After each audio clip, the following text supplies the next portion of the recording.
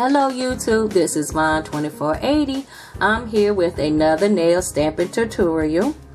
I used my base coat, which was Dury Rejuva-Coat, and you can find this at Walmart or on Amazon.com. So I use that as my base coat.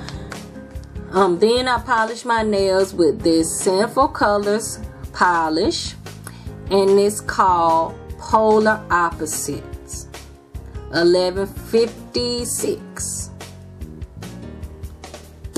and it's a pretty gray polish with like blue shimmering. I don't know if it's showing up that way, but it has blue shimmer in it. And I use my Winstonia plate 112. Hope you can see it. And I use this image right here.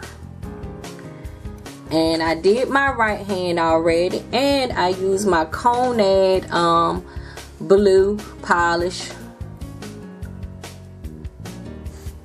So this is how my nails look right now. Hope you all can see it. But I really like that pattern. It's like a basket weave or something like that, but it's really cute. So that's what I did. And so I'm just gonna do a few on camera on this hand, maybe the middle and ring finger on camera for you all on this hand, and then I'll do the rest off camera and I'll come back when I'm finished. But this is how the polish looks by itself. The blue shimmer, it really doesn't show up, I guess, because in person I could see it looking at it, but on camera don't seem like you could see it very good. But that's how the polish looks by itself. So I'm just gonna get started with stamping my pointer and middle finger on camera for you all.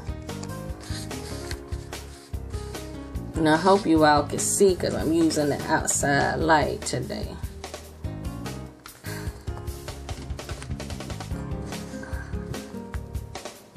And I'm just using my Clean Squishy stamper and just the RX card, Lipitor card to do my scraping with. Oh, ooh. Look at that. That was horrible.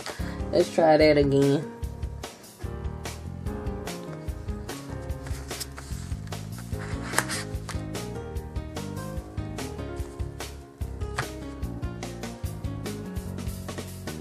It's not the best, but you all get the idea. Try to line it up as best as I can. And with the squishy one, you kind of can roll your fingernail into it, and that's how it looks. But with the squishy one, you can roll your fingernail into it versus rolling the stamper. But I do both, so it's just your preference. So I'm going to do the ring finger.